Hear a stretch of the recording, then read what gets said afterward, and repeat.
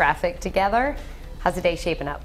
Well, you know, it's still going to be very mild today, Danielle, well into the 60s later this afternoon. And while some spots are seeing some hazy sunshine, we've got a bit of fog along the coastline. In fact, it's rolled into Newport here, blocking out most of the sun there. And we have some dense fog in Westerly, too. So you travel closer to the coastline today, running into some reduced visibility here for the end of the commute. And we're going to keep an eye as that tries to spread further inland. There are showers to our north and west. These are going to head our way, too. So while it is still on the warm side, not going to be the beautiful day that we had yesterday. It'll turn breezy, and that high humidity allowing for that fog this morning. You can see visibility well below a quarter mile westerly, Groton, even Newport now under a mile for visibility. So as we move through the morning hours, temperatures are going to warm. We're in the middle 50s in Smithfield, Providence as well, around 54 degrees at Rhode Island College.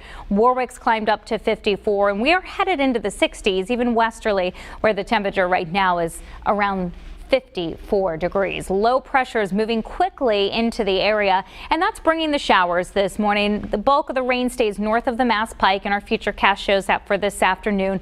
But a few showers passing through here, especially in the second half of the day. They're spotty and they're light. Not everyone sees one.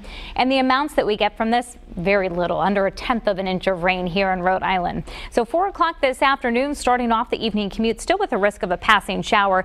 It winds down and the skies do some clearing through the evening and overnight. A mix of clouds and sun on the way for Friday with brisk and cooler conditions.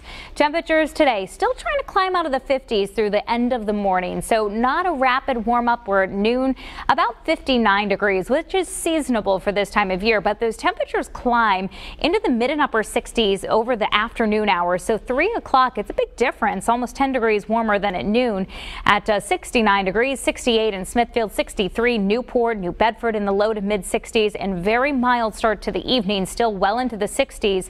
Once our cold front passes through, those temperatures will start to fall, and later tonight will fall down to around 45 degrees under partly cloudy skies. So an early shower in the first part of the evening, and then drier and cooler to finish. Well, that cool air continues to flow in on a breezy northwest wind for Friday. Highs around 55, 52 for Saturday. Near the freezing mark in the morning. Not quite as cool when you wake up Sunday morning, and the time change will allow for an early sunset Sunday afternoon. 4:35 will be our sunset time. Temperatures dropping through the 40s. Chilly when you wake up Monday morning and head out to the bus stop. Afternoon highs still running a little cooler than normal, but by Tuesday we're back under a warmer trend. I don't think we'll be in the 70s like we had yesterday, but it'll be dry and comfortable for election day weather, with temperatures in the mid to upper 50s in the afternoon, and looks dry through the polls closing. Could see a quick shower Tuesday night. The Futurecast, always found